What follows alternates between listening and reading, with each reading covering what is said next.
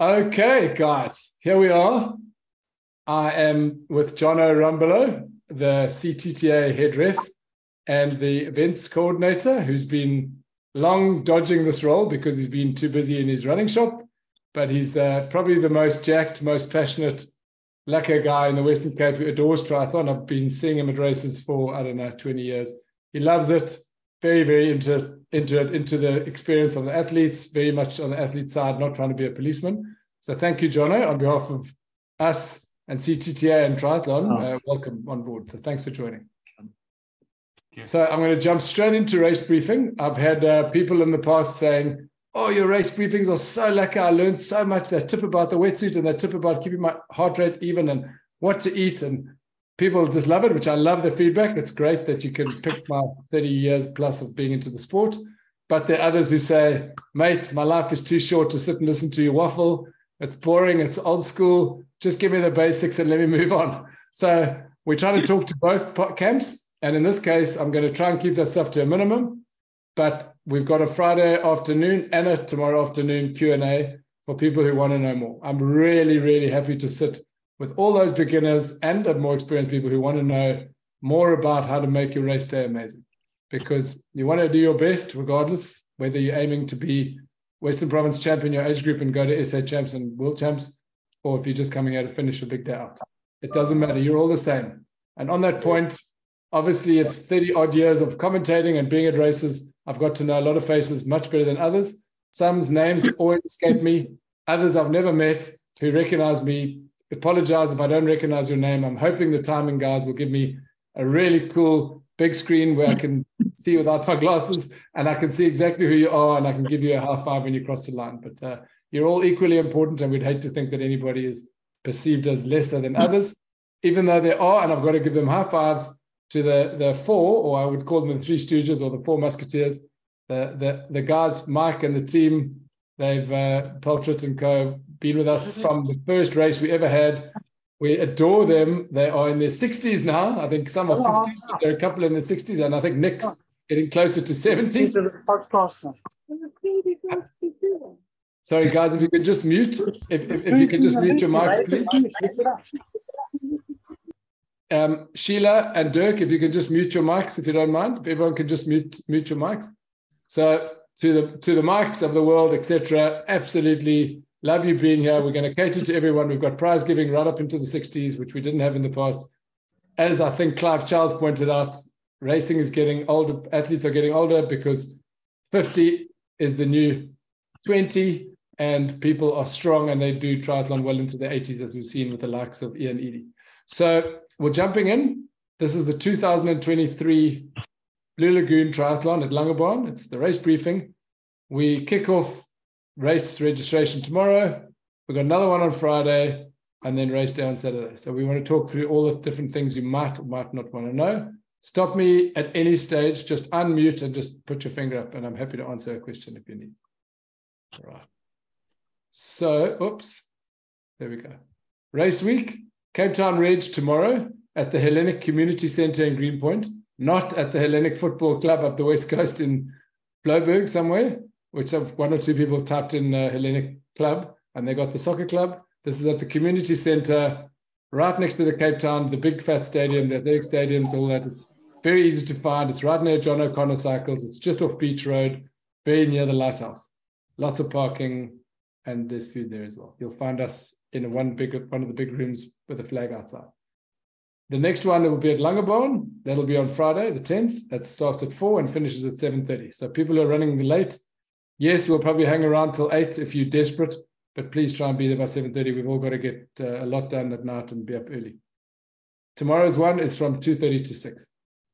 There's no timing chip at tomorrow's registration. We've had 12 years of working with timing chips, and the number of timing chips that have gone missing, people said, I promise I'll drop it at your offices, I'll courier it, I'll do this, I'll do that, and they charge us 500 Rand plus for a timing chip. We just can't afford to give them to Cape Town people who then, up to 10% of people won't arrive in Langebaan, and that's a lot of chips to try and get back. So we won't be doing chips tomorrow. You'll get your chip on Friday afternoon at registration. At any stage when you arrive, or you can get a friend to collect. Obviously, you can get a friend to register and collect your timing chip. The only thing we won't do is register you on Saturday morning. We've just got way too much going on. It's too much of a sideshow. It's just not inconvenience of note for everybody. So you can start, you can rack your bikes and you can head down and I'll talk you through it, but you can fetch your timing chip from the Athene Conference Center, either before or after you rack your bike. It'll be down and I'll show you a map how to get there just now, but you can pick it up on Saturday morning if you happen to be one of those athletes who doesn't know anybody already there and is driving up on Saturday morning and not at registration on Friday. So Langebaan, there it is, at the Athene Center at Club Mykonos. Both the triathlons are on Saturday, the 11th, and the open water swims are on Sunday, the 12th. So firstly, to John and Liesel and the team at Club Mykonos, I just want to say a huge thanks. This has been the home of triathlon since the 80s. In the Western Cape, we had SA champs, African champs. We've had numerous World Cups, so many events there. Stopped sadly when they built the Lagoon Beach Mall because the road was cut off.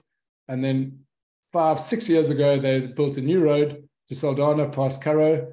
We immediately put in a request to start the race over again. New management had taken over. Amazing bunch of guys. John is a actor, lekker guy, sports lover from Grey PE in the Eastern Cape. And he has cleaned that place up from any of the sort of days when the gambling casino people could get onto the beach. It's now slick, well-oiled. The restaurants have all had a refurb. The place is looking amazing. You're going to love it. So thank you to Club Mykonos, who for the last 5 years have been our very generous and amazing hosts that we work closely with. This is how it works on the day. This is an aerial map taken in the middle of a very hot summer by the looks of it. It's not looking its best, but you can see here.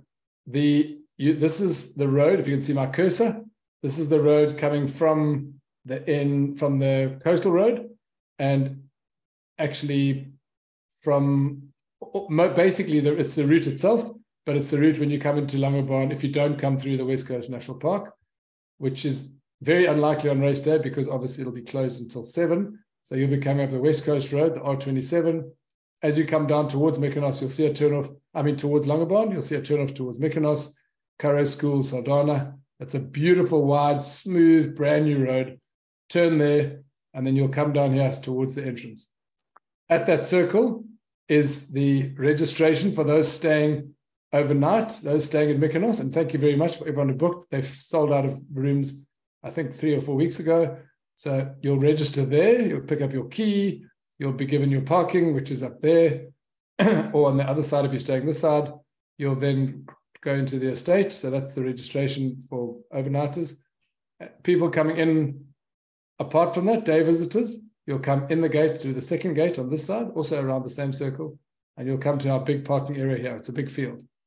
Okay, most of you will be directed there because this parking here next to transition is a bit smaller. But if you are there before 6, you can park there next to transition. So you'll then come in, you'll then go down the left side, just like you will on the bike later. You'll come through the parking area, through this large parking area. You'll park here and transition will be in front of you. Okay. Anyone coming between 6 and 7, you'll be sent directly in. Very little difference, actually quite practical because afterwards to finish the race, it's closer to go fetch your stuff out of the car here. It's quite close to the restaurants, etc. So you'll park your car here.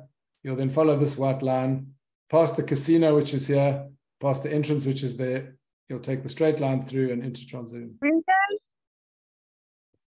All right. Samsung MSG, if you could just turn your phone onto computer onto mute. Right. So any parking after 7 o'clock, and specifically 7:15, they're going to close between potentially 7 and 7:15 because the main race starts at 7. You will probably not be able to drive down this road. Okay. And that means you're going to have to park at the mall, the Lagoon Beach Mall, and you're going to have to walk 1 kilometer down to Mykonos, and then that becomes your parking for the day until after the race. So please, I have spoken. I know some people aren't going to be watching this race briefing. Let your friends know. If you're not spending the night, you're going to have to leave very early if you want to park inside Mykonos. Okay. There are the parkings. If you're a day visitor, if you're over weekend, you've got your own parking place inside. Please don't plan to drive anywhere. Keep your car parked until after prize giving on Saturday. Right, there's transition. I hope we're clear. There's the swim exit, just by the way, while you're looking at a nice big map. There's the swim start for both races. And there's the Athene Conference Center where you're going to fetch your timing chip on Saturday morning or at registration on Friday afternoon. When you come to registration on Friday afternoon, just so you know and I'm not lost, don't go looking here. You're just going to find a whole lot of racks and people putting up branding. We'll be here. You can park here, which is for those who've been doing Blue Lagoon for many years. This is the old transition area.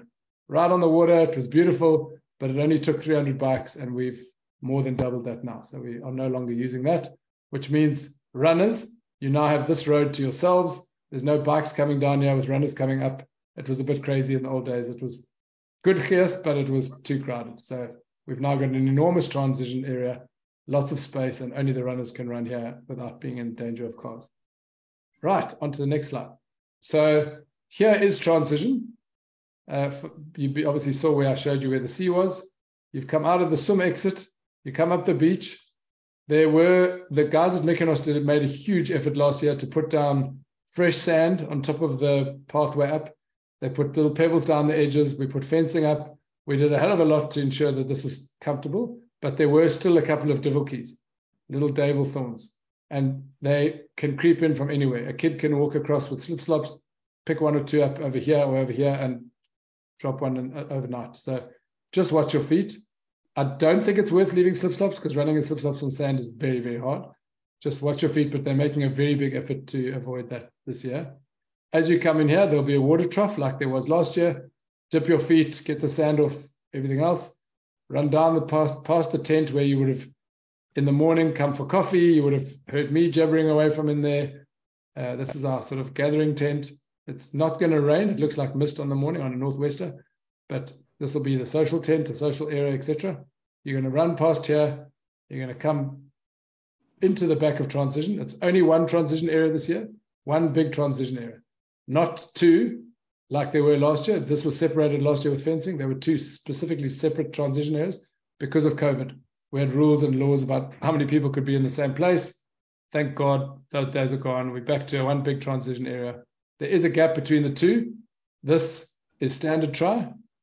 This is sprint try. Okay? I don't know why they've called them VIPs. You're all VIPs. These are seeded athletes. Okay? They've been given numbers, race numbers 1 to 25. You know who you are if you look at the athlete list. There might be one or two. I know there are a couple of sprint juniors who weren't originally on the list when I did the seedings. If they feel very, very, very positive about being in the top 25 of the field overall, feel free to give me a shout. I've left a little bit of buffer zone for those sort of people. Okay, so don't be shy to say, I think I'm in with a chance of a top 20 overall, because I'll put you in there. Just don't be the one who's left behind when the pack shoots out of swim start. Okay, so those people with seeded numbers 1 to 25, and you'll see your seeded numbers at the front of the sprint, because there'll be marks on the end of the racks. There'll be little white boards with race numbers ranges from, say, 300 to 380 or 400. It'll say that on the end. So find your rack, first come, first serve, give each other space. You definitely want to leave. I've given you half a meter each. You only need 350 mils. So for a handlebar or a saddle. John, I'm going to ask you now, maybe John Rumbelow. I prefer people using handlebars if it's windy because saddles are precarious. If a bike blows a little bit in the wind with a saddle over the handle, over the bike racks, they tend to fall off. I find brake hoods more stable. Can we maybe say that it's up to the athlete if he's happy to put his brake hoods over, or on the other way around, put his saddle over, or hers? If there's no wind, the athletes can go and rack it how they want. But if there is wind on the day, we will make that call, and the athletes will be told when they go into transition, when they actually check their bikes in, we'll actually, tell them when they're checking in that they have to rack it with their handlebars if we feel that the wind is going to cause, major mayhem, especially with some of the more expensive bikes that some of the athletes are actually using at the moment. Okay, brilliant. Thank you very much. So there are people whose handlebars don't have the brake hoods that are able to go over a tri-bar, over a bike rack. Then obviously you have no choice. But I'm just saying, when it's on a bike, when it's on a saddle, it does have the potential to wobble. It's not a very secure fit in one place. So you'll see a demarcated area. There will be stickers on the bike racks with 1 to 25 on each of those. So you've got your designated spot. So Brad Weiss, Matt Troutman, Vicky van der Merwe, Marta Jekkot, etc. You're all there. Same thing with the guys in the sprint. So when you come in, bike check-in and out is through here. Okay, you would have parked over there somewhere. You're going to walk in here. You're going to rack your bike in the right place. You obviously go down here and down that side. These are the ins and outs. We'll have something down the middle to stop the two transitions from being amalgamated, but that'll only be put there after the standard guys have left for the beach. So you then check in, check out the same way in and out. You put your bike box down. We'll talk a bit about the box just now. Next to your bike with everything in. There's no plastic bags and there's no bag racks. Okay, we've got plastic free, obviously single-use plastic. I mean, a bike box from Addis or Mambo's or one of those places. Nice, big, large bike box is something you can use for the rest of your sporting career. They don't wear out. Okay, not that easy to walk with a bike and a big bike box. We know that. Maybe you've got a partner or a friend, but not the end of the world if you're walking with it under your arm and you're just walking gently next to your bike. Don't try and ride your bike with a bike box, that's for sure. And you're not allowed to. And whenever you're at the race, remember, John and his friends are watching, helmets on, clipped on whenever you are on your bicycle throughout the whole event from pre to post. Okay, you come in, you rack your bike, you leave the same way out. You would have made sure that you remember where your bike is. There's no balloons or pieces of glitter tape hanging around it. It's just to remember where you are. If you look to the sides, you'll see a piece of fencing in line, a street light, a crack in the tar. Obviously, you've got to count. You remember when you've racked, you think to yourself, okay, I'm going to come swimming. Now swim in here. I'm going to bike out there. So I'm going to run in here and I'm going to go 1, 2, 3. Here I am. Or 1, 2, 3, 4. And then you think to yourself, I'm next to the red bike or I'm next to the guy with the towel with those shoes. Orientate yourself before you leave. So when you come in with water in your brain and high revs at endorphins flying, you don't get lost and become one of those people who sprints up and down and loses 2 or 3 minutes looking for their bike. Calm down, breathe, helmet clip on properly before you get on your bike. It's another mistake. You must see videos of that. Look at Chris McCormack in Kona 5 years ago, or no, more, 15 years ago. He spends a minute and a half, and he's the favorite for the race. He spends a minute and a half trying to do up his bike thing because he's so nervous and stressed, and he just can't do up his clip on his helmet. So just breathe, take it easy. All your time is made up when you're on the course, when you've settled down and you're putting in the big watts, not over here. Okay. So you come in from the swim, you've run in here. You can pull your wetsuit down to your waist. You can't take it off unless you've taken it off in the water and you've carried it the whole way. You then come in here, goggles, cap, and wetsuit into the box. Nothing left outside the box. Again, Jono's team might be strict. They might see someone who's left the whole wetsuit lying on the ground, or, you know, if a little leg or a piece of something sticking over the edge of the box, no one's going to lose the sleep. But if you start throwing stuff around like some of the elite athletes have done in the past, you're going to get a DQ because someone else is going to trip over your wetsuit or their bike wheel is going to get caught in your wetsuit and knock bikes off the racks. Just be polite and be neat. Okay, so your box is going to be next to your bike. You're going to orientate yourself to where you are, ready to race, foot in the right gear, spin your wheel, make sure your brake blocks aren't rubbing from your trip up to Mykonos. Just be sure that you're ready to go. Then you walk down when you come out, you'll see the route down to the start is this way out.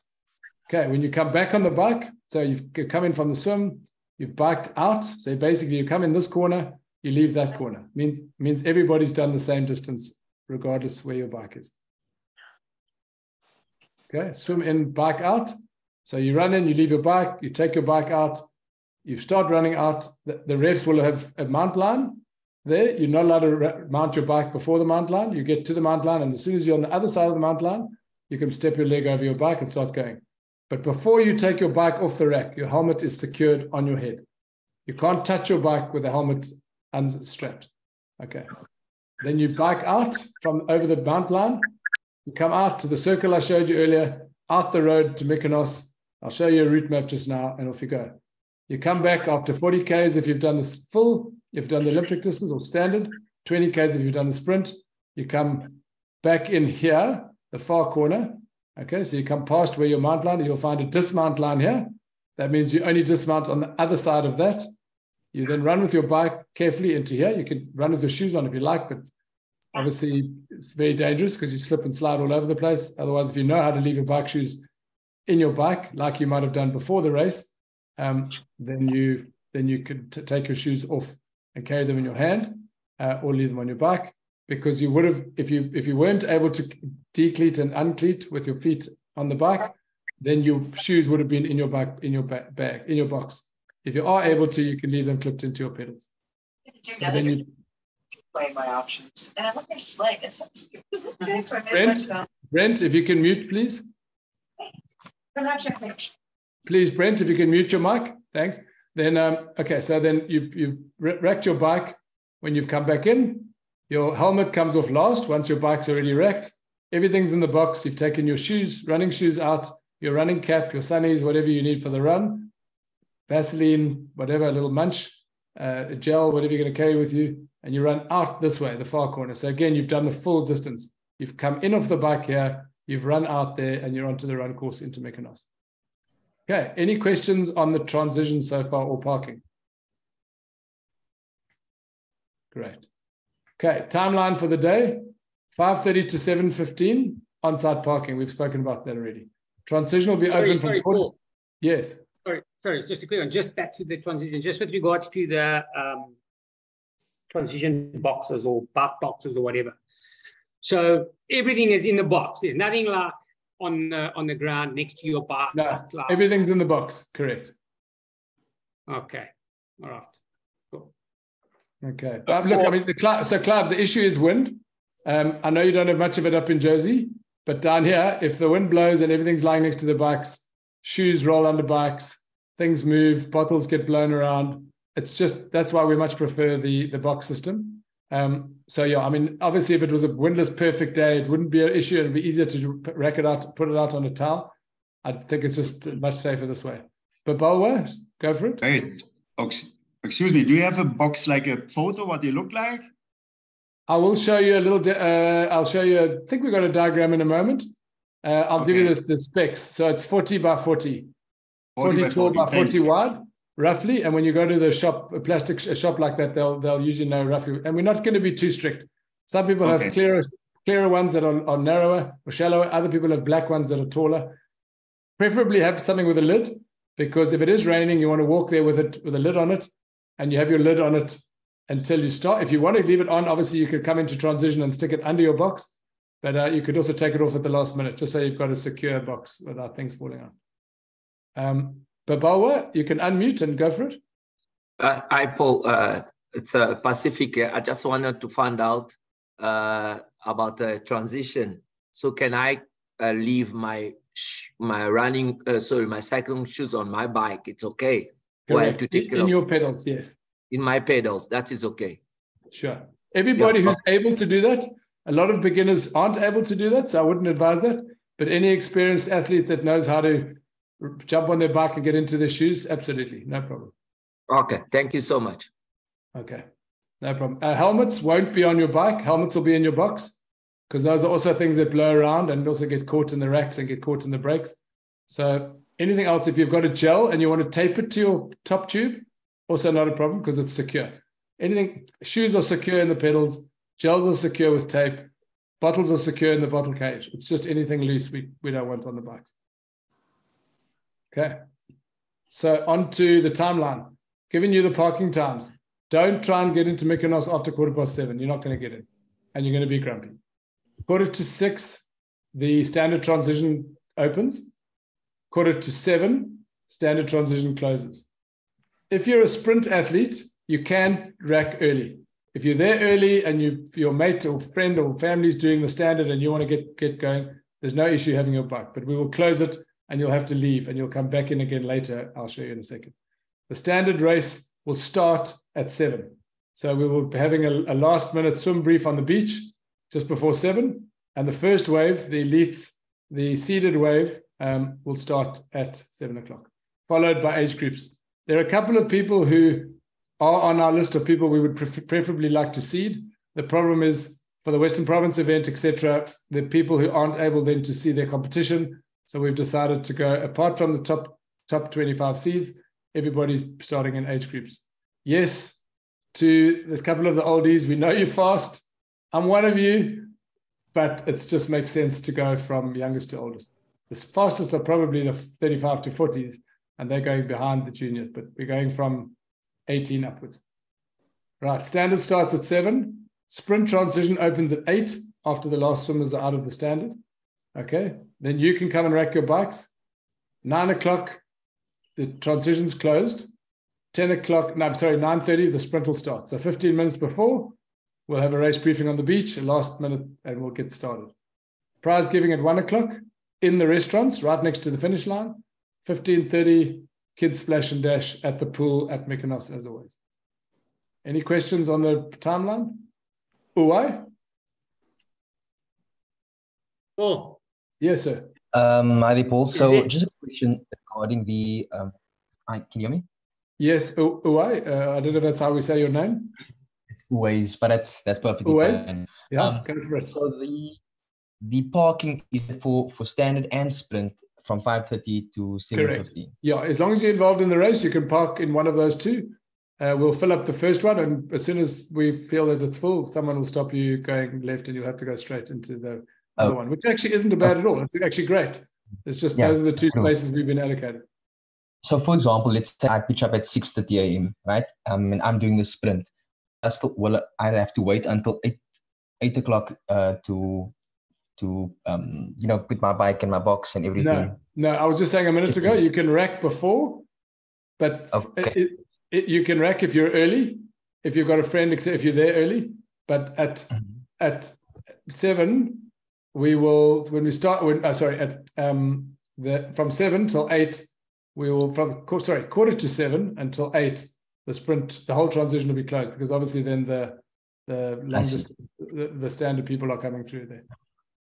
Okay, perfect. Thanks. Okay, then we'll kick you out again at to be honest, about 9:15, but we've got 9 here to be safe, because you've been there all morning and should be fine by then.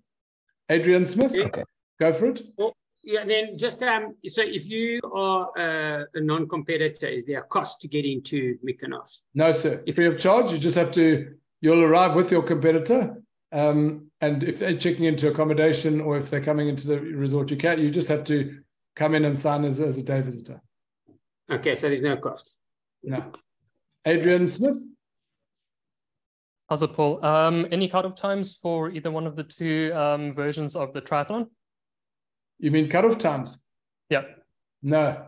So no, there aren't. We've got very, very cool police services, and we have asked them to be as flexible as possible. If there's someone who literally takes, rides the bike at well under 20 k's an hour and can't get back in, we might have to either give them a lift back and let them start the run, or pull them off the bike course at the last turn and at the drink station. But everyone I've spoken to, I've had some mails from people who are worried.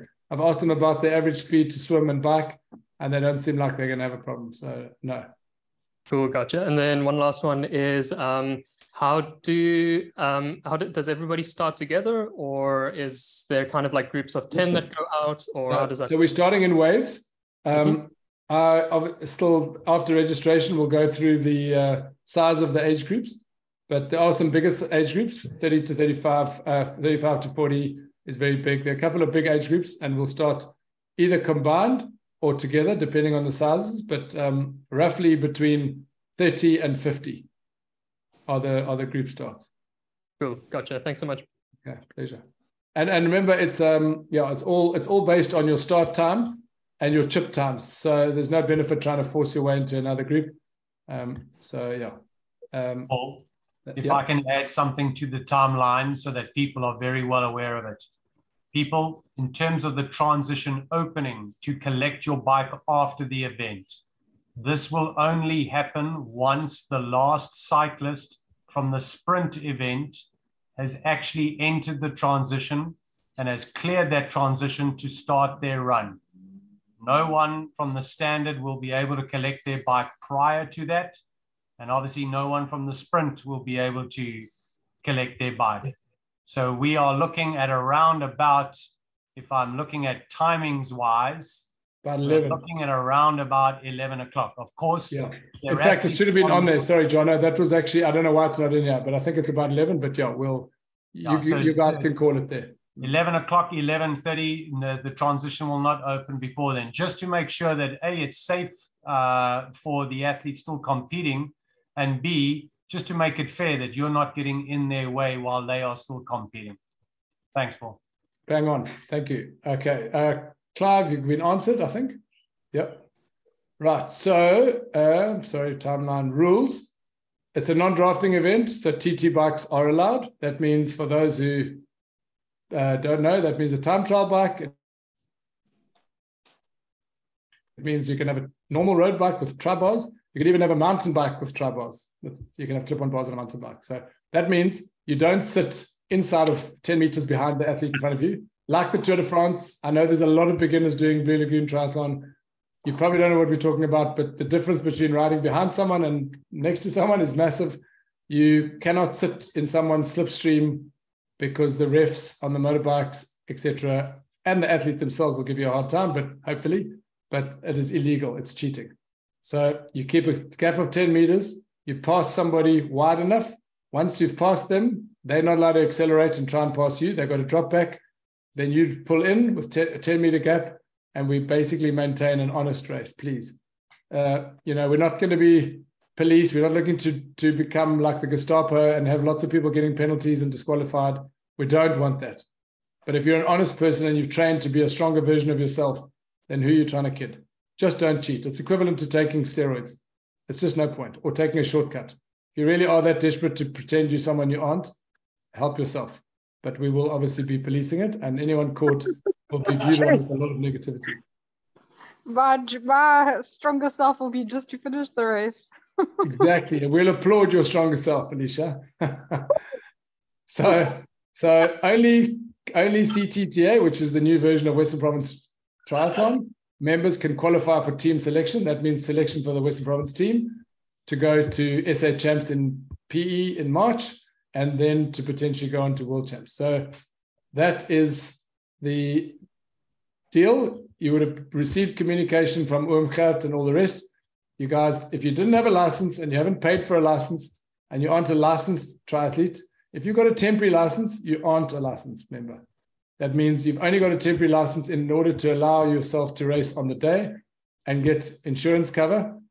You aren't allowed to become part of the Western Province team. If you're worried about that, mail Gert, mail Cape Town Triathlon, the organization, contact us to give you contacts if you need, and make sure you sign up fast, because otherwise you will not be part of that prize giving. No matter how far you win by. We've had a guy 2 years ago, he won the whole category and he thought he was a member, and he went and got angry at prize giving, and the Western Province guys pulled out his history and he wasn't a member, and he was very disappointed. All he had to do was join up in advance. So just be clear on that. Okay, there's two prize givings. One is the Blue Lagoon Triathlon. We, as a lifestyle race, we reward everybody overall. In other words, 18 to 39 for overall. That's seniors. Then the vets are 40 to 49, masters 50 to 59, grandmasters 60 plus. You'll all have your moment in the sun. So yes, Frank and all those others listening, Peltrit and the rest, we are gonna reward you if you're when your age group or in the top 3. But then CTTA, Western Province, they reward top 3 in each category from 5 years, in 5-year gaps, groupings. So 50 to 54, 55 to 59, 18 to 24 is the first one. The rest are all in 5-year categories, 70 to 75, 75, 80. All right, so you can be 2 prize givings. Blue Lagoon, then we'll do the CTTA one straight after. So we'll be quick as possible. We'll try not to belabor prize giving. We always have a jaw with drinking beer and downs and arm wrestling and lucky draws for cool weekends away and lovely Thelema wine. And 2 times you have given us really cool prizes, and so have Chia Vita, our partners. So we've got some lekker stuff, but we've tried not to make prize giving too long, because we've got live music and lekker food straight after prize giving. As we said, no helmet, no race. It better be working order. If you're worried your helmet's not okay, look at it, tilt it forward, look inside it, and look for any cracks. A crack in the shell means an illegal helmet. Okay, it has to be able to be able to fit tightly on your head. Don't let the straps be all loose or broken. They need to be able to fit tightly on your head, and there's no cracks in your helmet. Okay, please, a proper cycling helmet. Okay, so Adele, if you could just switch off your mic, unless you mean to speak. Okay, then bring your own transition box. We spoke about those a moment ago. No helmet, no race. Hand in your timing chips at the finish, please. We're going to have a flag at the finish. We're going to have a person who you're going to give it to in a box. Please don't leave with your timing chip. If you get back to your room and you take off your socks to jump in the shower and you got the thing around your ankle, please bring it back to us straight away. Please. They cost a lot. And if you don't, we're going to send you an invoice for $500. Okay. The transition boxes, I'll talk about again in a second, but remember, nice, big, strong plastic box that you can use for life. This is the gear list. Here it is, the 40 centimeters by 40 centimeter transition box. No straps. Straps are what causes things to get hooked and fall around, etc. So it's just a nice, typical Addis storage box. Sometimes it's got those little yellow clips or black clips on the side that clip open and shut. Pretty straightforward thing. They're very inexpensive. You'll need a wetsuit and goggles. You will need a wetsuit almost certainly. Anything under 15.9 degrees, 15.9 and below, it'll be wetsuit compulsory. Those people who've messaged me about surf suits, you can use them. They're horrible to swim in. They keep you warm. If you can and you can afford it, rent a triathlon wetsuit or try and get one because they're amazing. And if you look after them, they last for life. So 2XU, the wetsuit brand will be at registration. They'll be at the race weekend. You can try one out if they've got enough sample stock, or you can rent one from them. Terry and the guys will be there as well. So wetsuit and goggles, anything over 15.9, it becomes optional. And it has been. Out of 5 years, we've had 2 years well into 18. We've had 18 and 20 degrees because it's a lagoon. It's not out at sea, but it is still fresh tidal water that comes in and out every day. So it's clean, which is wonderful because it's fresh sea from the West Coast. But if it gets a direct swell, which it did last year, you can get waves there. I mean, everybody will remember we had proper waves there last year. And I love that. And I think all of us do triathlon in the ocean because it's amazing. So if you don't want to swim because you're not comfortable, if you come from Joburg, you never swum in the sea, and it looks scary and intimidating, you may miss the swim, go straight up to transition, inform the refs, will obviously take your number. You can then start the bike after the last swim has started. Then you can start the race and finish. You don't have to swim, but those who trained hard to swim and have spent a long time looking forward to ocean swims and practiced ocean swims, which are not scary. If you calm and you breathe deep and you relax and you hold the bottom of the water and you push under a wave, it's incredibly simple. Kids 5 years old can swim in the ocean. We don't want to jeopardize others because we make a call on beginner swimmers who don't want to swim in the sea. A lot of people adore the swim. That's why it's a triathlon and not a duathlon. Okay, it's bright swim cap. Jono, just remind me, it's pink, yellow. Just give me the colors. Green. And then what else do we say? Yeah, pink, yellow, green, or any psychedelic colored swim cap that can be seen from a mile away. Orange, for example. But swim caps that are definitely out, please don't pitch up with them and spread the word. White, black, dark blue. If you pitch up with one of those, you will be sent to a shop to go and buy another swim cap on the morning. And if you can't find one, sorry, then you will not be allowed to participate. It's as simple as that. It's a safety thing. So thank you. Terry and the guys at the bike shop at registration and at the race will have caps, I'm sure, if you need to buy one. And I'll ask him to make sure he packs some. Chip safety. So we won't be giving out swim caps. We don't have a sponsor for Blue Lagoon. Just saying, in case any rich corporates are there, my number's available. Give me a call. We'd love to have you sponsoring this race. It's a sellout every year. It's one of the best races in the calendar. We'd love to have a brand involved, but no caps this year.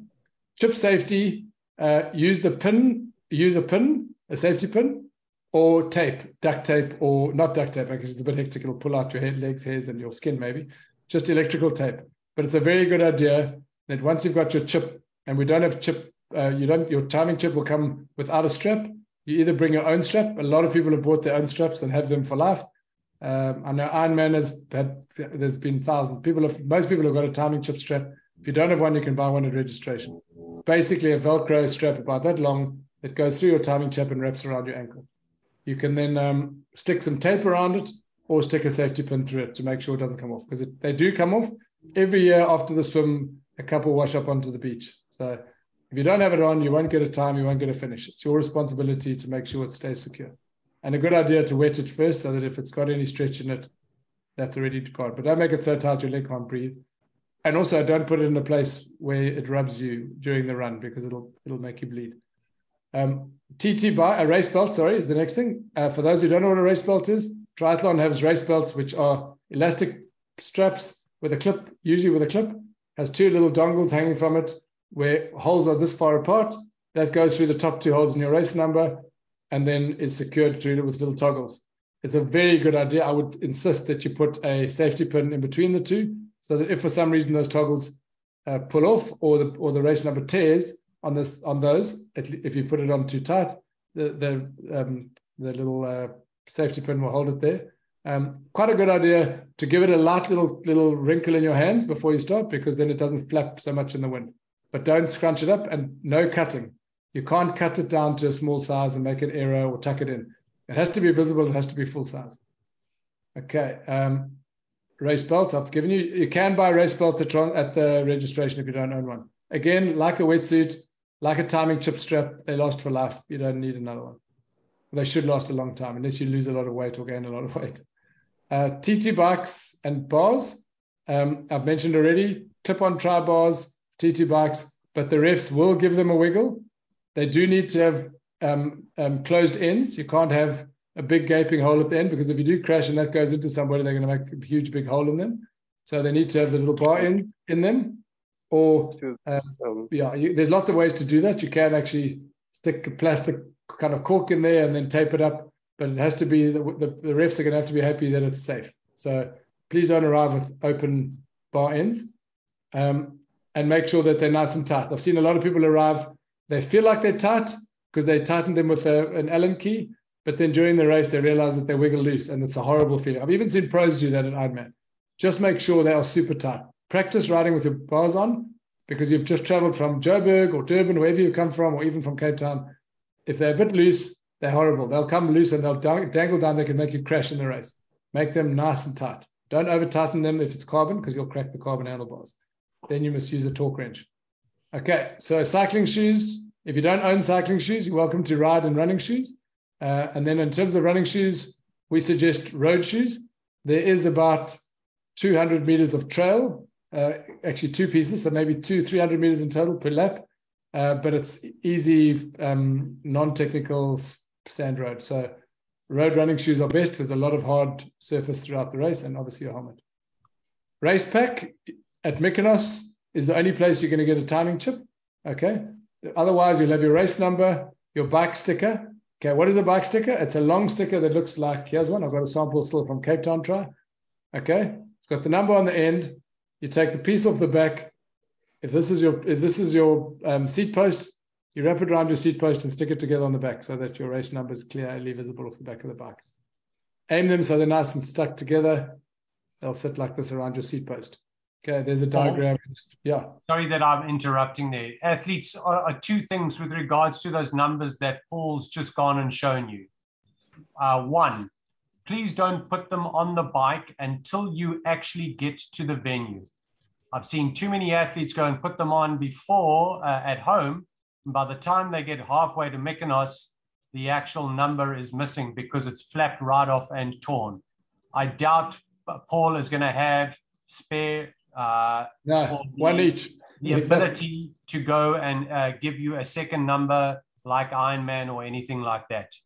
Two, when you attach the number, please don't attach it anywhere near the wheel. I've seen athletes go and attach it to the wheel. The next thing it's broken off and got caught in the rear derailleur or the gears. And the next thing it's gone and caused an absolute huge mechanical. It must be, as Paul has shown in the diagram, somewhere along that seat post or along, if you've got an aero bike, the actual section directly below the seat post on the actual frame. But it must never, ever be anywhere near the wheel, along the stays or anything like that, please. Thanks, Paul. Cool, good idea. Great, good point, very good. Then you get a second sticker, which will go onto your bike box. Okay, not on the front of your helmet. There's no numbers on the helmets, guys. We won't have like the Argus where we have people taking photographs where they check your number. We will have photographers. I'll talk about that in a moment. But your second sticker goes on your bike box, and we do like you to identify your bag. If you're going to drop a bag off, your bag drop is down at the Athene Conference Center, which is where you fetch your timing chip before the start. I'll mention that in a second. So you've got your box sticker, you've got a bike sticker there, your race number, I mentioned a second ago. Again, just an example from Cape Town Tri. Your name will be on it, your race number will be on it. There'll be a medal in the corner if you ordered a medal, okay? I know that 5 out of 6 athletes throw medals in the dustbin. Unless it's Ironman or Comrades or something very, very important in their lives, all we do is we see a huge amount of metal and ribbons in bins and in hotel rooms, etc. We don't want to do that anymore. So what we've done now is we reduced the cost of the medal and we basically allowed it as a temporary, as a one-off purchase. So just give me a second, Andrew. Here is an example of a race medal, which are very nice. We've got CTTA on the back and Blue Lagoon on the front. They're lovely. You ordered them in advance. If your race number has a medal on it, printed on it, that means you ordered one. And when you finish the race, when you're given your timing chip, there will also be someone who sees your medal and says, there you go. Congratulations for finishing. Okay. So that I've mentioned. I've got 2 people, Andrew Cronier and Uai again. Cool, Paulie. So just a quick one. When you enter into the transition, obviously, are we allowed to bring a transition bag with everything in it and then have the box empty and then we empty the bag into the transition box? Okay, that's cool, right? Because I know some of them didn't allow us to bring a bag in. So I just want you know, the reason why is because there's always an idiot or 5 who brings the bag in and says, no, I'm not going to leave it here, and then they leave it there. Okay, so we will be allowed to bring a bag. Yeah. Bring in whatever you like. You can come dressed in your skin suit. I mean, in your. Nicole will want me in a tutu, but that's fine. That's a different. You and you go and put in your bag down at the bag drop. Okay, awesome. Thank you. Cool. Pleasure. The other gent, I've already forgotten how to say his name. You are. No, that's fine. Paul, in the event that you don't have the belt to hold your number on, is it fine if you just pin it to your back? No, because I tell you why. I forgot to mention. I'm glad you asked.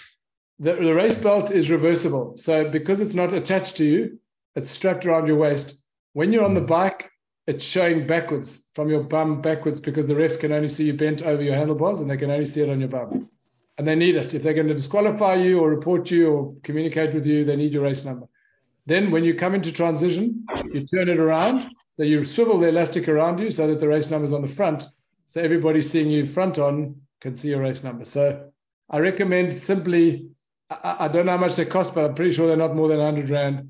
Get one once at race briefing or go to a try shop or go and get one whenever you like. But bring one. They are very good. Using it just a normal elastic is dangerous because they often blow off you and they break off. But we don't have 2 numbers, so they don't pin it to your race vest.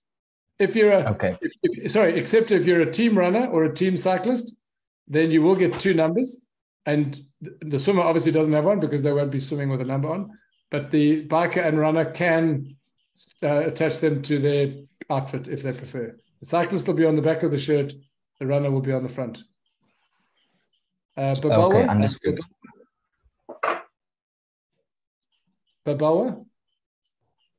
Yeah, hi Paul. I want to find out about the race number and like for cycling. So you wear it when you're doing your first transition. Yes, you don't wear it in the swim. I'm so glad you mentioned this. Yeah. You may not wear them on the swim because if they're under your wetsuit, they get wet, they get torn. The pressure under your wetsuit is radical. You can't keep it still, and it's a very good chance you'll start the bike with a wet, torn number. So it's left in your bike box, ready to go. When you arrive and you put on your cycling shoes or your helmet, etc., either step into it and put it around your waist or clip it around your waist. You may not wear it before, and you must wear it on the bike and the run. And then the one that we're going to put in the bike, it must be in the bike before you start the race. You mean the shoes? No. Another race number that you put in the bike. Yes, it must be on you before you start, before you get on your bike. Yeah. Okay. Helmet on, race number around your waist, off you go. Don't carry it in your hand. No, because that can cause an accident. Okay, cool. I'm just going to Thanks. quickly answer the questions on the chat because I think I've left it. Pleasure. I've just left the chat. Is there a practice swim on Friday? Yes. We do have cans in the water. So it's water supported swim. We will have, if there's no wind, we'll put the cans out in the key spots on Friday afternoon so that you can swim. It is a public resort. People swim on the beach all the time. You're welcome to go and have a swim. I'll show you the swim maps in a moment. So yes, you can swim Friday afternoon and hopefully we'll have cans in place. Is there a bike transfer from Cape Town? Not with us, but there are quite a few bike transfer companies. In South Africa, if you Google them, there are a number of them. We haven't given anybody the official rights to do that, but there are lots of them in South Africa that you can jump on, and some are better known than others. If you're struggling to find one, send us a message at Blue Lagoon, try@electricinc.co.za, and we'll put one of them in touch with you. The practice swim, it isn't a time. It's any time from when you're there and before dark. You're welcome to go and have a good feel, and I recommend it. It's a really good thing to do. So do you provide the box? No, you bring your own box. We've been through that, Sasha. Do males and females start in the same batch? Yes, in numbers. All right. It's age-based. We'll be doing the batches in ages. So there's no separate female and male. There's elites and then age groups. What time does the relay start? Same as everybody else. You start, your swimmer starts with the other swimmers, and then you hand over to the biker. We'll talk about that in a moment in transition, but you hand over to your biker or your runner on the outside of transition. When the swimmer arrives at transition, they hand over the timing chip, and the biker then runs to their bike and leaves that way. And same thing when the biker comes in, they meet the runner, they give them the chip, and then they go out that side. The biker goes into transition, racks their bike, and then takes the chip to the exit point of the run and hands over the chip. So it's concurrent racing. There's not a separate relay start. Some teams are teams of 2, some are teams of 3. Obviously, then that doesn't affect them. They obviously just continue on their own, but they'll hand over. So 2s and 3s, you're all competing with each other. It's not for Western Province anyway. Is there a bike transfer? We've covered. Is there a practice swim? We've covered. I will need to get in the water to acclimatize before. Yes, we allow a warm-up. Good question, Susan. We definitely allow a warm-up. I can't bear getting to races. I won't mention the names, but where they don't allow you a swim warm-up. I don't understand it. They've got more water safety on the water than they ever have the whole year round, and yet we all have to find some way to warm up in the dry out space. Then we dive in the water all hot and we get freezing or cold and dark and disorientated. I would definitely recommend you swim before we start. I'll show you on the map just now. There's a warm-up area. You'll be given time to warm up. We'll call you out of the water probably 5 to 10 minutes before the start, probably 10 knowing Jono. So and that's not a criticism, but it's a good idea. But yeah, good idea. I'll talk later, but you need to get some water through your wetsuit.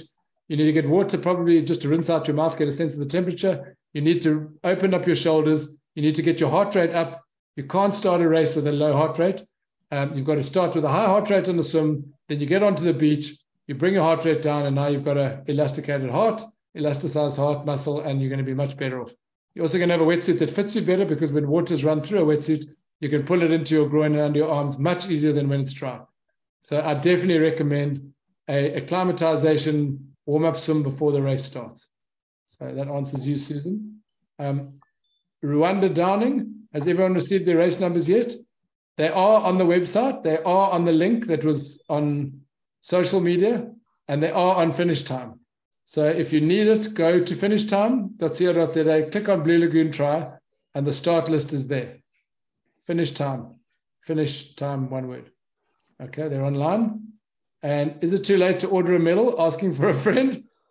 It is, but we did make a couple of extras. So if I were you, I would go straight to Matt Lombardi, the ex-Springbok mountain biker who works for us. Springbok, I'm South African. He is at registration. We probably have a couple. You need to come and ask if we can be added to that, and we might have to just make a plan for you. But no, we've been telling people for a long time, and it's on the entry system. The medal, choose a medal or not. SMS was sent to me for race number and assumed for all. Thanks, Andrew. Yes, an SMS should have gone out. It's on the website. It's on finish time. Right. Sorry, guys. Just had to answer those questions. We'll go back to those in a moment. let's get on to the route maps. Right. So you've now, oh, sorry, Babawa, what's happening? Thank you, Paul. Just I wanted to find out about the relay team. So the relay team, when you're rewarding them, it's going to be same reward for someone who's going to race alone. No, nobody alone. Relay teams are solo athletes. Relay teams are either 2 or 3 people. Oh, okay. But when it comes like at the price, for example, you know, we're not doing a solo or a relay, so it's going to be. No, we'll have a different. separate relay. The Okay. relay teams will be brought up, but that's overall. There's no age group involved in that, and there's no male and female. It's mixed and solo. Yeah, it's okay. Cool. Sorry, we need a pleasure. So when you leave transition, okay, you've now racked your bike, and you are now keen to head down to the swim start or to go and fetch your chip. There are 2 routes to the start. This is one, the same way you came. There's the big parking field. There's the circle where you came into Mykonos. You either parked there or you came down the back and you parked there. Okay. When you are finished racking your bike and you've got your, you know where your bike is, everything's sorted, bike is ready to go, you walk down here in your wetsuit or carrying a wetsuit or goggles, all your swim stuff, a bag if you're going to do a bag drop. You then walk down past the casino and down this road, and you can come down the walkway where the fans normally stand onto the beach, or you go straight on to collect your chip on Saturday morning, you come back, and then you go to the start. Otherwise, you can walk down, and usually they will usually stop people who aren't staying overnight. There are security, but if you are spending the weekend at Mykonos, you'll have a band around your wrist that shows that you're staying in the resort. We will ask them to allow athletes that are identifiable with a race number to let you through. It doesn't make a huge difference, as you can see, but this is quite a convenient, quite a nice way to walk, is down through the parking of the tennis parking, down through the gap, through the Calivas, down to past the pool, onto the beach. So there are 2 ways to walk to the start. If you want to still get your timing chip, you just go straight through onto the road, and here's the Athene Conference Center. This is where registration happens. This is where the finish area is. This is where the restaurants are for prize giving. Mykonos Central is all here. There's the beach where we're starting. Here's the beach where you're finishing your swim and starting the long swim on Sunday for the 800-meter swimmers. So you walk all the way down here. This is where you're going to start. Here's the word warm-up. Here's your warm-up area. You don't go through the finish line and set off your timer. You come down the left near the swimming pool, near the splash and dash course area. You come down here, have a lekker swim, come back up here, and get ready to be called down into the starting pens. I hope that's clear. All right. Babalwa, if you can put your hand down, unless you've got another question. Thanks. Okay, so that's the start procedure.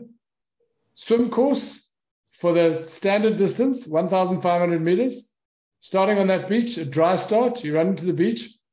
These waves are almost exactly what it looked like last year. There are waves. If the swell is coming directly in from the west coast, through the heads, which are roughly in that line, like the Nasna heads pretty much, it'll come straight through. Otherwise, it's generally quite gentle. Okay? You come out through the surf, avoiding this little rocky outcrop. You'll see a turn can right in front of you. We'll be standing here. I'll be on the beach, starting you off over the mic. You'll swim straight out to a can. You'll right shoulder that can. You'll swim into the marina, obviously keeping wide berth of the pier. Your fans can stand here. Really cool place to watch the swim for spectators and friends along here. It looks like a Kona pier. We used to finish on this pier, but it just got a bit wind affected. So you come swimming in here.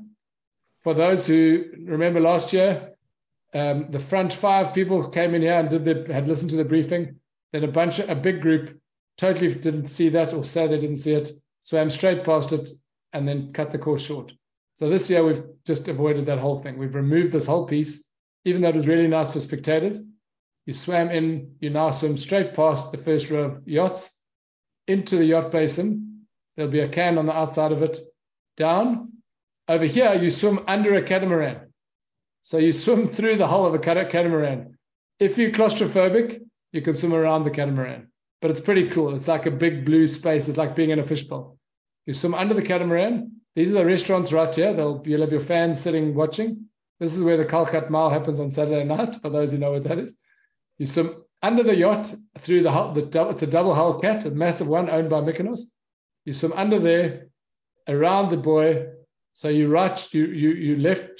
swim under the yacht cat, and then you left shoulder this buoy. So when you're coming down between the yachts, it's obviously going to take you longer to swim down that side. So just stay on the yacht line. Just be careful of staying too close to the yacht line, because some yachts have got a little engine sticking out or a little lip underneath the surface. Just keep your distance, but it's a very wide berth. Just stick right on the way down and right on the way back up. Okay. On the way back up, you swim straight towards the harbor wall. You're going to be running along this 2 or 4 times later in the day. You swim straight towards the harbor wall. You left shoulder this can. And when you left shoulder this can and start swimming out, you're going to see the turn can in the distance. You're going to swim out the mouth. This is very calm, gentle, like typical yacht club water, also sea water. You swim out. You left shoulder this can. Last year we had a can here, and it caused some people to swim very close to these calivers, which are amazing calivers on the water, but there's rocks there. So this year we've removed that, lengthened that, and got you to turn so that you come straight into the beach. Nice body surfing for the people who grew up at the beach as your opportunity to show off, the lifesavers. Then up the beach, up the left-hand side and into transition up here. Okay, all clear? Any questions on the long swim? No. Right. Just quick one. That last part that goes to the long can, what's the estimated distance? Is it like 650? It should be about 650. I think 650. If you're an engineer, this is to scale. I'm gonna have to ask you to work it out. I don't know. I haven't swum this course. I swam the old course many times, but this is a change we made for this year. So I'm actually not sure. Don't worry, it's all good. As long as we can see it, we can swim it. Okay, more. We'll probably have a site over here anyway. The next one is the bike course. Obviously looks a bit gnarly, but it's pretty much pan flat. You come out of transition, you go up to the road. Be careful. Obviously, we can say we're going to have police. We've got police. We've got motorbikes. We've got marshals. We've spent a fortune. This race is expensive to put on because there's so many staff. Unlike certain brands, we don't have volunteers pouring out of the woodworks to come and do it for free. We pay our marshals. We have some volunteers from schools, which we love, and we're going to respect them and thank them. But it's with all the traffic support, which we pay for, and the motorbikes we pay for, etc. It's a lot there, but it still remains the athlete job to keep a lookout for cars. If you go past a turnoff, there are a few turnoffs on the way up to the main road. This section here is about a 2K stretch. You're going to go through a 4-way stop next to the mall, which is pretty major. You're also going to go past a couple of small urban home exit points. We're going to have marshals there with red flags, but you never know. The guy could have taken a phone call from his chick or scratching his bum and doesn't look up and not see you in a car. And so just be aware. Come around there onto the circle. The second one, once you've gone, it's slightly uphill. It's a really nice smooth tar. When you get to the second 4-way stop, you're going to turn left. Don't turn left here into the mall because you're going to be very disappointed. You're going to go straight across the 4-way stop up to the top, then onto the course. It's going to follow the road to Saldanha. When you get to a turn here, there's one turn slightly left heading to Saldanha. There's another one slightly right, and there's a straight. 5 or so athletes claimed that last year, and you might be right, that a policeman told them to go straight here, and they went into like an industrial park. 3 people, or actually a few more, followed Donovan Geldnys from Durban, and he was right up front, and everybody knows he's a biking god, so they all followed him, and he went off to Saldanha, and they caught them 30 Ks later. The guys who knew, like Matt and Brad and Vicky, and all the people who've done this race before and watched race briefing, all did what they were supposed to, turned right, followed the route up, turnaround point, this is the drink station, by the way, followed the route back and back home. It's a simple dog leg. It's a big L. Okay, that's it. Turnaround point, there's a very big tall beacon on the road, a big traffic cone, a massive traffic cone. You come back here, it's roughly 10 Ks, 10 Ks, 10 Ks, 10 Ks. You come back into town, be careful, keep your eyes open coming back, of course, for athletes and pedestrians. You'll see that we've got a whole channel to ourselves. One side of the road is ours. So it's left and left. You stay on the left-hand side of the left-hand side. It's going to be one side of the road. If, like 2 years ago, the traffic guys decide there are trucks that are doing, because there's quite a few sort of buildings, not building sites, excavation sites. If they're worried about the trucks coming on, they might put us to one side or split us on two sides of the highway. It's a big road with double lanes on both sides. If not a highway, but it's a big, big road. If they do that, you'll see clearly from the police and the markings. We're going to have small orange arrows on the ground as well to avoid any kids who tamper with signs and steal the poles. We're going to have orange temporary marking on the ground. So look out for that as well this year. It's unusual. We haven't used that before. So you're going to follow the way out. There's a drink station here with Coke and water. You're going to go up to but you should have a bottle on your bike. You shouldn't need this drink station. If you start the race with a bottle on your bike, should be more than enough for 40 Ks. But however, we have got it there for a reason. The Rawson team will be there. They are available for drinks. Stop with pleasure, have a chin wag, say how's it, and keep going. But that's the halfway point. So don't turn left to Saldanha. Go out onto the main road, past Currow School over here, one of our partner schools. Get to the drink station, take a turn right, turn around point, back, left, back to Mykonos, into Mykonos, bike down. Okay. The run, this is still on the standard distance. I haven't done the sprint maps. You're back into transition on the top side. You got off at the bike dismount line.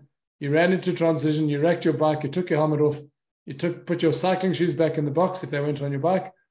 You put on your cap, your tackies. You put your other stuff, your helmet, etc., back in the box, and you run out along here. It'll take you past the casino the way you walked into transition in the morning. Then you're into the Mykonos loop. You run up the hill. This is all uphill. I'm just telling you now, for those who aren't used to it. You can do it on Friday afternoon. I would recommend you do it. The markings will be up on Friday already. Or even just go for a walk. It's 2.7 Ks. So do it as a Friday afternoon walk. It's beautiful. It's a lovely walk, especially this area around here. And especially if you decide not to do the walk. If you want to go for a run or a walk, this is a very beautiful trail. We were going to have the race there once upon a time, but then everyone said, no, I'm too much of a trail runner. It's too hard. But it's a beautiful stroll for families and friends. So look there. Go and have a look there. It's on the run route. You just carry on down the hill and take a look there. But here's the run route. Nice, big, solid brick pathway. It's uphill from about there, next to the boatyard, all the way up. This piece here is steep, proper steep. Some people walk up it. Others take short strides and use their arms more. The windmill is up here, the famous windmill. You then start leveling out along the top. You start dropping onto the sand road over here, which is downhill and fairly steep. And the drink station is over here. Okay. Coke and water. You're then going to be careful down the hill because it's quite steep. 2 people fell last year and grazed themselves. Run gently down here. But obviously, easy up, harder down tends to help. Don't fly up this little hill here because you will end up with freewheeling and recovering here when everyone else is going fast. Then you go down the hill. You take a steep little right. This is also quite steep, this little one downhill. Onto the pier. You go all the way to the end of the pier, around the little lighthouse, and back. Be careful, there's a pipe here that is permanent. It's a dredging pipe. It's permanent. Jump over it. If you're tired, you can't miss it. It's like a massive boa constrictor. It's a huge thing. You can't miss it, but just keep an eye. You keep right. You turn around the little lighthouse. You stay right. Just like Ironman East London used to be. Then you turn right here. You don't go back up the hill. You go along the water's edge, around the pathway, then around the back of those fancy calivas. If you're staying there, I would hope you're staying here. They're very nice. Round the back of the restaurants. We used to go through the restaurants, but also got too congested. Round the back of the restaurants. When you're here, we're going to have a big sign saying 2 laps right if you're doing the sprint, 4 laps right if you're doing the standard. Even though you'll be tired, I'm sure you can count to 2 or 4. Please count your own laps. No one's counting them for you. If you want, take 4 elastic bands and put them on your left hand, and then each time you pass it, stick one on your right hand, if you need to count like that. But just make sure you've done 4 laps. On the last one, you turn right, past the putt-putt course, which is here, down through the restaurants and the shop, down onto the finish straight. And that's you done. Then when you're finished, you hand in your timing chip, you pick up your medal, you go through here, have whatever we've got for you there. There's an EPT massage station from Deep Heat. You can have 15 minutes of free massage. If they haven't got space, they'll put your name down and they'll give you a booking. You can then go back to your room for a shower, or back to your hotel, or come into the restaurants here, eat and drink, be merry, then come back for your massage later if you like, or you can book a longer one if they've got a slot for you. Right. The Athene Conference Center is here, where you're going to be registering on Friday afternoon. It's also where you're going to walk down. If you didn't get your chip before on Saturday morning, it's where you're going to walk down to get your chip before you come back to start the race, your timing chip. All right, 4 laps, finish over here, game, set, match. Timing chip hand back in. Then you take a slow cruise. After 11, as Jono said, back to transition to check out your bike. Okay, after 2:30, there won't be a single person at transition. We're going to lock away the bikes, and then it becomes a Sunday bike fetch. So you've got between 11 and 2:30 to fetch your bikes. There's no security after 2. Okay. Next one, sprint. Let's start with the swim. You're not going into the marina. You're going to go straight out to the same buoy that everybody else right shouldered, but you're going to left shoulder it. You're then going to go across to the same buoy that you saw them swimming to. And you're going to, Andrew, that means you're going to have a sighted marker there. You're then going to come left here and straight into the beach. So that's 750 meters through the surf, across the back of the surf, and back in with the surf. If we have terrible weather for any reason, we've got a northwester blowing, which means it's not going to be hot. It's not going to be a strong southeaster, which is great. It means it might be cool. It might be a bit foggy and a bit overcast. Not ideal for the photographers, but nice and cool for you guys. And it gets hot. Langebaan in February is hot. So we're in for a cool morning, and we know we're not going to be in for a blown out non-swim. If we have for any reason we can't get craft on the water, we need to have an option B swim. It'll be in the marina, all around here. You'll then have a very long run to transition like that. But that'll all be plan B, which looking at the weather now, we're not going to even talk about. The bike is 1 lap, same as the full, but it's half the distance. You bike out to the drink station, turn around, and you bike back. Okay, 1 lap, 10 Ks out, 10 Ks back. And as I said, it's pretty much flat. It's usually into the wind, and if it's northwester, it's going to be into the wind, and then it's with the wind coming back. Okay. It used to be southeaster. It's normally the southeaster. Hopefully those cycling up to Mykonos on Friday will get a southeaster. But we've got a northwester, so it's going to blow you home. So get aero tight on the way there. Then the way back, make your shoulders nice and big and fly. Turn those disc wheels or those deep section wheels you got. The run, exactly the same, except it's 2 laps. After 2 laps, turn in here. Please don't be all those people who started shouting at our refs up here and our marshals saying nobody told them to turn. No one's going to tell you to turn. There's a sign there. Go and look for it. It's next to the putt-putt course. When you walk the course on Friday night or Saturday morning super early, whatever you're going to do, look there. And you're going to see there's a turning point down to the finish. Okay. It's not 2.25 Ks. So it's not 2.5 Ks. So it's not exactly 10K run. It's a 5.4 run or a 10.8K run. Please remember that. If you're watching your GPS, don't think you've got 100 meters to go at 9.9. You've got 900 meters to go. Thank you to Coke and Bonacqua, the guys at Peninsula Beverages, been with us from day one in 2009. Really appreciate them. Quick Space, our container guys, amazing guys. The team there are the most lovely, lovely guys. Then Sunday swims, for those of you who've pre-registered and entered both, and anybody who decides they want to enter on Sunday morning, registration is from 7 to 8 in the Athene Conference Center. 7:45 and 8:15, 2 different buses leave. People who go in the 7:45 bus have more time. Sorry, those who don't want to listen to this, thank you very much. We'll see you at the registration. Just don't know what's possible until you get started. Paul, before you go on to Sunday swim, can I just mention a couple of things just to make life a little bit easier for athletes before they sign off, please? Yes, and I'm also going to talk to the chats. I see there's a couple of questions on the chats. Okay. Guys, to make life a lot easier and to make it a lot quicker, because there are quite a few athletes obviously taking part this weekend, there are a couple of things I need you to be aware of. One, when you get to the transition, please make sure that your helmet is clipped on your head, that your swim cap is in your hand or on the top of your box, readily visible. And please double check your bikes to make sure that the bar end plugs on the tri-bars or on the normal road handlebars are in. It just makes it checking the bike and checking your helmet and getting you into transition a hell of a lot quicker. So you can just remember that. 2, yes, we will talk about the swim temperatures, and that water temperature will be announced by 6:30, so half an hour before the first race starts.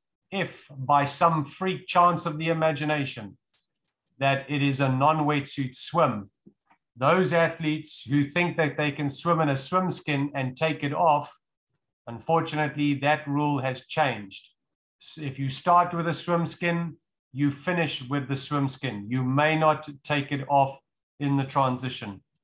On that note as well, if it's a non-wetsuit swim, compression sleeves over your calves will also be illegal.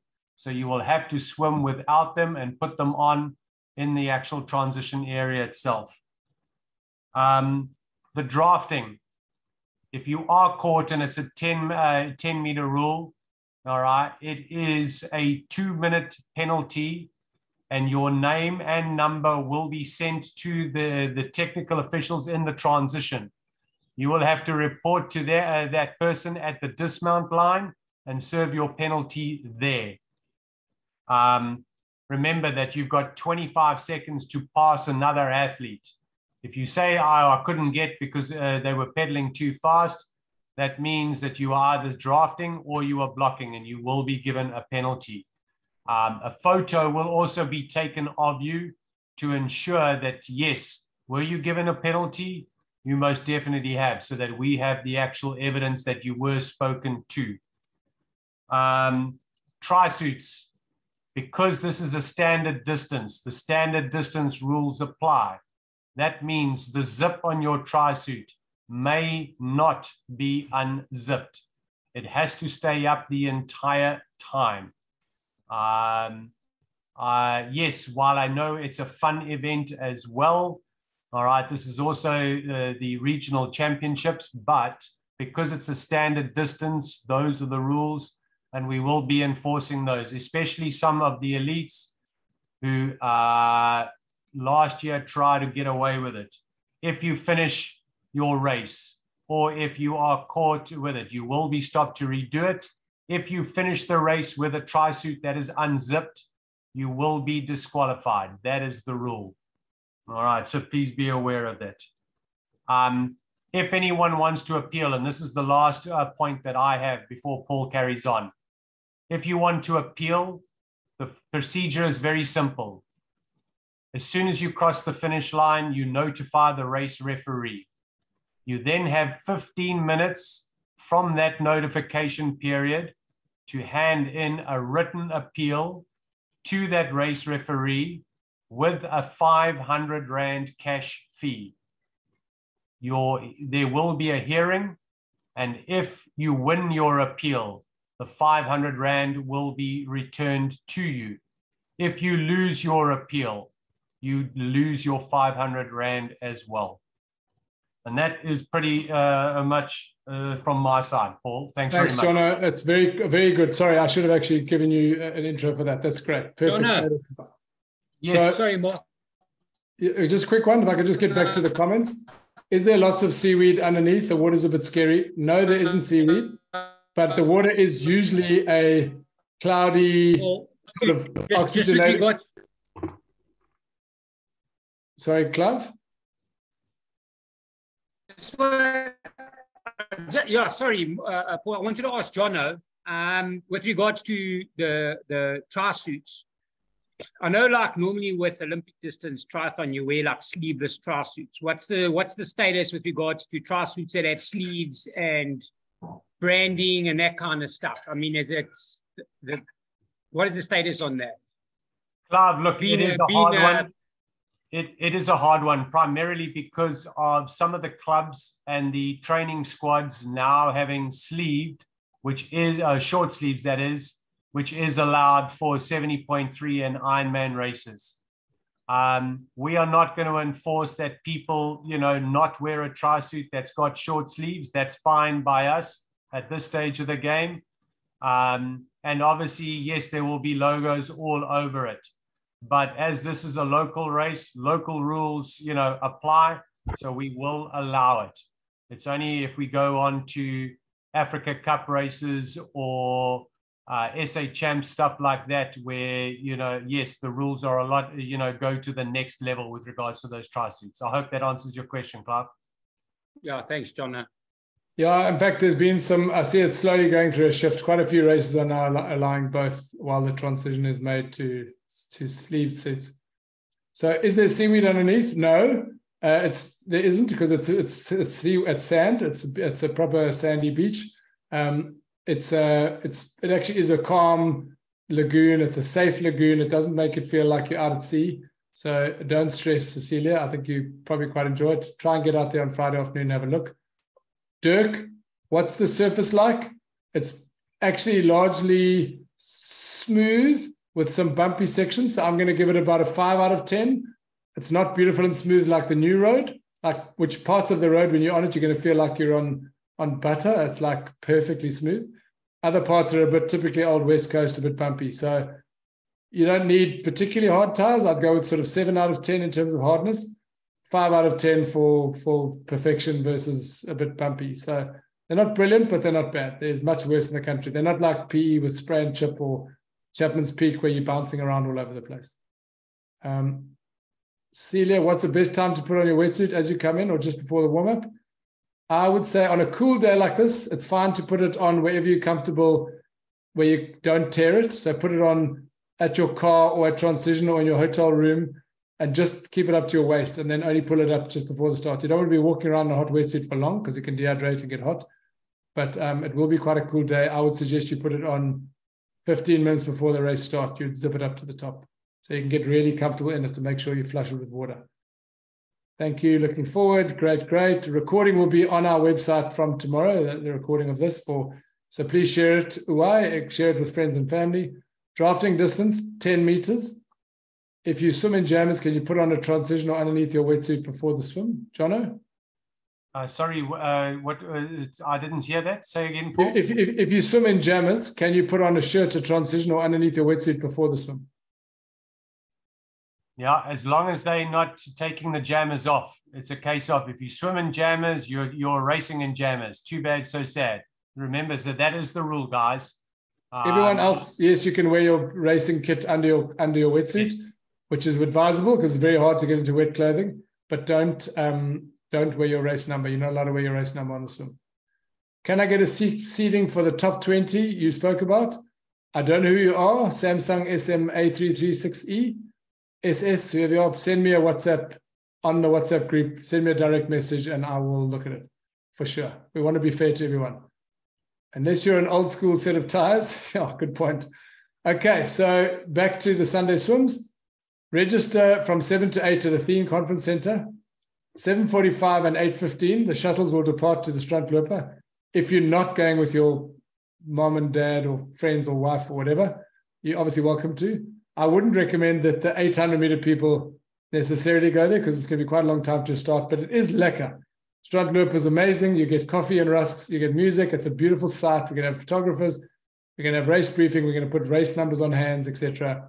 That's lekker there. So if you get there earlier in this bus, it's a lot more calm than taking the 8:15 bus, but you're welcome to take either. Coffee and rusks at the start. Swim brief. The 3.8K Albatross swim starts at 9. Just in front of this, we'll walk you down to the water about 5 to 9 from the Strandloper restaurant. 9:30 will be the closest the 1.6 Cape Gannet starts. I'll show you a map of where those starts are. It's probably more like 9:40, but I'm saying at the earliest 9:30 because you come into the water, and I'll show you on the map. You only come into the water once the long distance swimmers, the lead pack of the long distance swimmers passed your entry point.